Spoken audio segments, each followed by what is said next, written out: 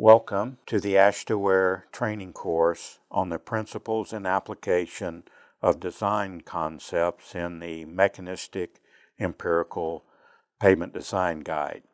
The course you are about to take provides an overview of the principles and fundamentals included in the Mechanistic-Empirical Pavement Design Guide.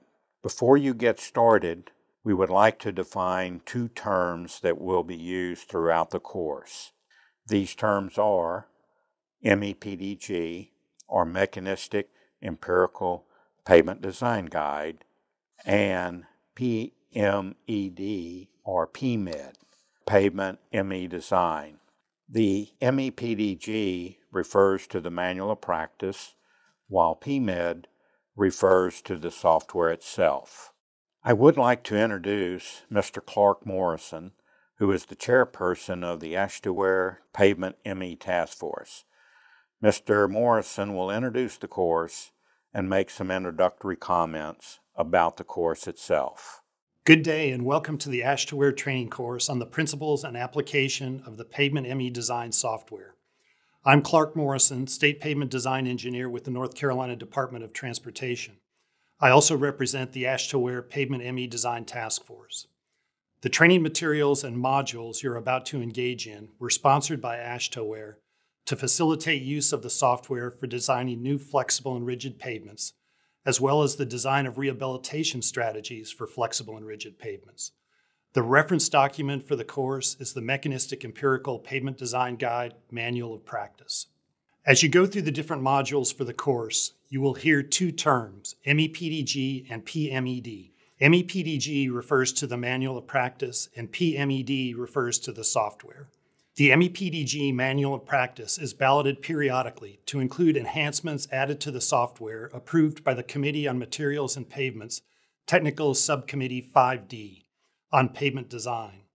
The PMED is the software, and software cannot be balloted. But the software is a direct implementation of the manual of practice. I suggest you as a user review the enhancements made to the software in the future. You can access the resources for PMED at the Ashtaware website here on the screen. I also encourage you to contact the Ashtaware PMED Help Desk to answer questions you may have about the software. The phone number for the Help Desk is 1-217-356-4500. You can also send questions through the website here on the screen or send an email to pavementmedesign@ara.com. Now back to the course. The course was prepared as a virtual training course, but can also be delivered as an in-person training course. The course explains the principles and fundamentals for how the software predicts pavement distress and discusses the inputs needed for the distress predictions. At the end of the course, you will not be an expert in pavement design, but you should understand the principles and fundamentals of the PMED software, how those principles and fundamentals are applied, and how to obtain the inputs for using the PMED software. There are 5 overall learning outcomes for the course. The first learning outcome is to describe the concepts and principles of ME-based pavement design approaches. The second is to define a transfer function and describe how it is used within the ME-based pavement design approach. This includes the relationships between pavement responses and pavement damage, applying the incremental accumulation of damage, stating the relationships between damage and pavement distress, and understand the relationship between distress and smoothness. The third is to describe how to apply the transfer functions for predicting pavement distress and using the outcomes for designing pavements. This third outcome includes understanding reliability and the importance of the standard error of the estimate that influences the performance prediction and final design solution in terms of cost and constructability. The fourth is to identify and list the inputs that have a significant effect on the calculated damage and distress. And the fifth is to identify critical structural responses for predicting pavement distress. I hope you enjoy the course and it provides you with the information and knowledge needed to start using the software for pavement designs within your agency or organization. Thank you and have a great course. This is a course on the mechanistic empirical concepts and methods implemented in the Ashtaware Pavement ME Design software for both rigid and flexible pavement designs. Many details are required to fully understand mechanistic-empirical based approaches.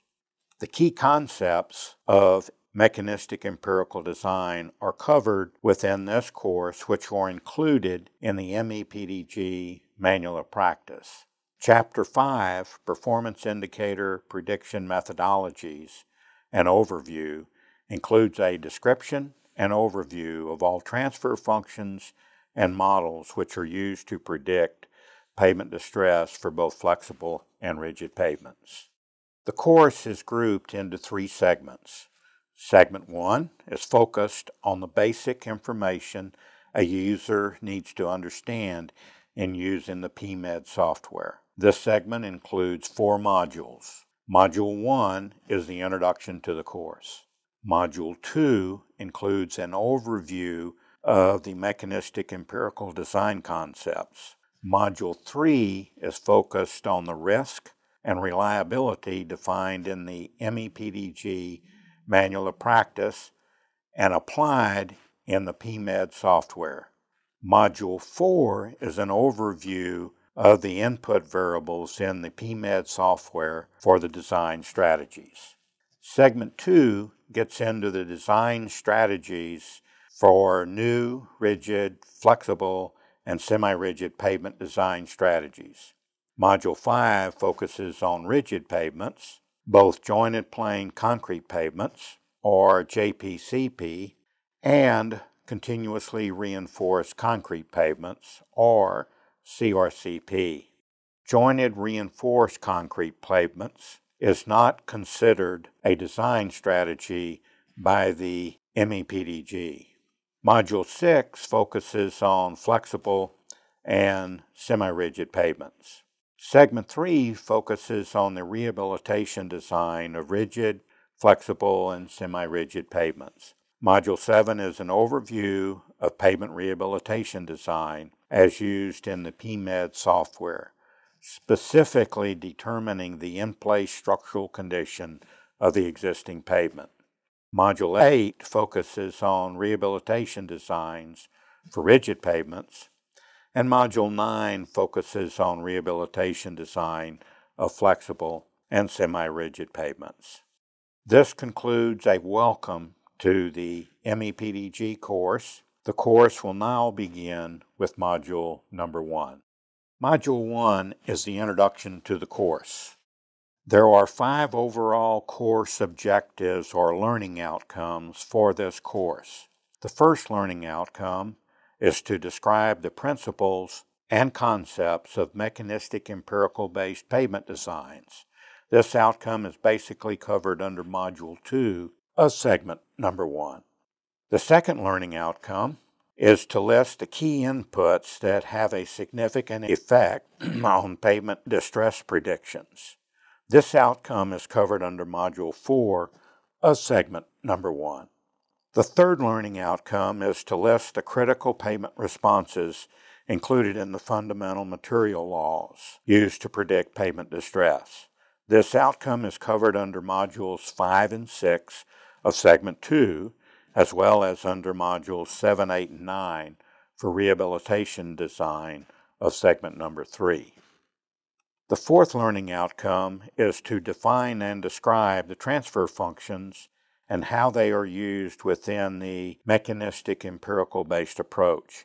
This outcome is covered under Module 2 of Segment 1 and under Modules 5 and 6 of Segment number 2.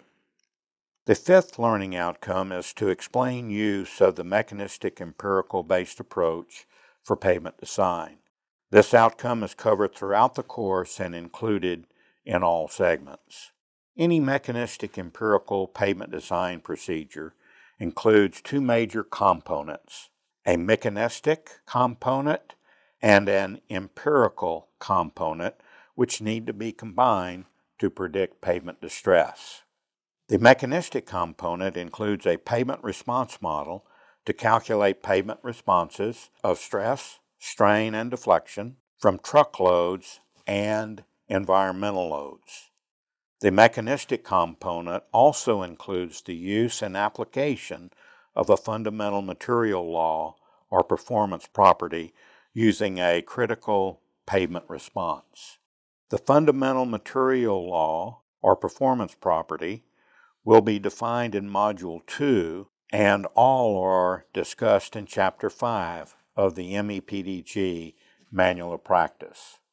The empirical component is basically a mathematical function or relationship or regression equation between pavement response, calculated from the mechanistic component, and observed pavement distress along the roadway. There are many mechanistic empirical-based procedures that have been developed over the years. So mechanistic empirical-based methods are not considered a new pavement design procedure. Some examples of mechanistic empirical-based design procedures and the approximate year when they were published or developed and available for use are included in the next two slides. First, some examples of mechanistic empirical-based rigid pavement design procedures. As shown on this slide, mechanistic empirical-based rigid pavement design procedures have been around for many years, dating back to 1926. Westergaard's equation and the Portland Cement Association fatigue-based design procedures were available for use even before the AASHTO road test that was constructed in the latter 1950s. These are some examples of mechanistic empirical-based pavement design procedures for flexible or asphalt surface pavements. Mechanistic empirical-based asphalt pavement design procedures started being used much later after the AASHTO road test, and certainly much later than the mechanistic empirical-based rigid pavement design procedures listed on the previous slides. One reason why mechanistic empirical-based procedures have been around for a longer period of time for rigid pavement design is that fundamental engineering or mechanical properties have been measured and used for Portland cement concrete materials, while asphalt properties used and designed for flexible pavements have basically included volumetric and some empirical-based properties. The focus of this course is on the MEPDG, or PMED software.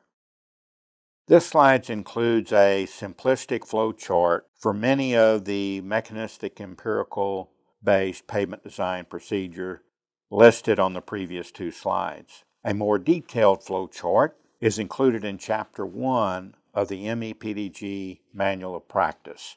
You are encouraged to review Chapter 1 of the MEPDG Manual of Practice after completing Module 1. The flow chart and execution of the PMED software can be basically grouped into 6 major functions. The input function. Many inputs are required for the PMED software as shown on the screen, and we will cover each input category in detail under Module 4. The structural response function. Pavement structural responses are calculated from the inputs. Different structural responses are measured for different pavement distress predictions. Most of the mechanistic empirical-based procedures for flexible pavements use elastic layer analyses like Julia to compute pavement responses. And for rigid pavements, pavement responses are computed using finite element analyses like IceLab in combination with neural networks. The fundamental material law function. Critical responses of stress, strain, or deflection are used to determine the allowable number of load applications through the fundamental material law. The fundamental material laws will be discussed in detail in Modules 5 and 6. The pavement damage function. Pavement damage is calculated over time using the actual number of load applications relative to the fundamental material law. Not all of the distress prediction methodologies, however, include the calculation of pavement damage. Some of the distress prediction methodologies relate the critical pavement response from the pavement response model directly to the distress itself observed on the pavement surface. The transfer function. The transfer function is used to calculate pavement distress over time. The transfer functions used in the PMED software will be defined in the next slide. The evaluate distress function. The predicted distresses and failure criterion are used to determine the reliability of the design itself. In other words, the pavement damage through the transfer function is used to predict individual pavement distresses over time in comparison to the threshold or design criteria to determine the reliability of the design. The transfer functions are a major element of mechanistic-empirical based design procedures. The transfer function is defined as the link or mathematical relationship or a regression equation between structural response, or what we calculate, and pavement distress, or what we can see and measure on the pavement surface. The transfer function in the PMED software are explained and discussed under Section 5 of the MEPDG Manual of Practice. Latter modules of this course will cover the individual transfer function for both flexible and rigid pavements. In summary, the link or mathematical relationship is determined by the critical response for a specific distress as defined from the fundamental material law for each of the materials. The fundamental material law then determines the damage of the pavement and/or the number of allowable load applications for the material. Damage is used to estimate the amount of distress through the transfer function. Calibration of the transfer functions is an important element regarding the accuracy of the predicted distress. Calibration of the transfer functions is a separate activity and is not covered in this course. The elements of the MEPDG can be grouped into 4 categories, which are the same regardless of pavement type for most of the mechanistic-empirical based design procedures. The site condition factors include climate, traffic, soils, or foundation, and the condition of the existing pavement for rehabilitation design. The material or layer properties include different volumetric and mechanical properties, modulus and strength, thermal properties, and performance properties defined by the fundamental material laws. The pavement design factors include interlayer friction between the different layers, structural responses, damage indices, the transfer functions, and the failure criteria. The outcomes from the design analysis are the pavement distresses predicted over time and the reliability of the design strategy. These elements are covered individually in the latter modules of this course. The outputs or outcomes from the PMED software are also covered for the individual pavement types and predicted distresses. This ends Module 1. The next module of the training course sequencing is Module 2, an overview of mechanistic-empirical design concepts, specifically those used in the PMED software.